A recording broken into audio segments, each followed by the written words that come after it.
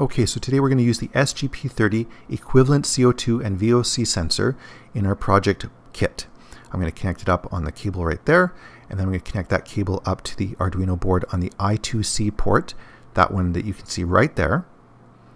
And then I'm going to connect up the board to the computer.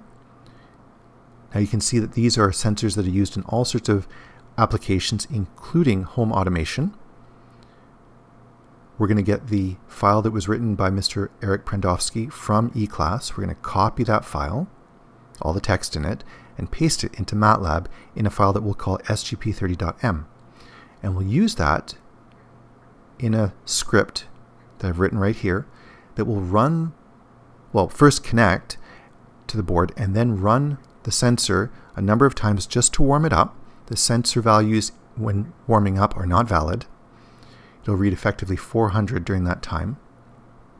Then we wait 10 seconds, and then I'm going to blow onto the sensor, and it will attempt to detect the amount of carbon dioxide that's coming out of my mouth as I breathe out. And you'll see spikes in a figure afterwards.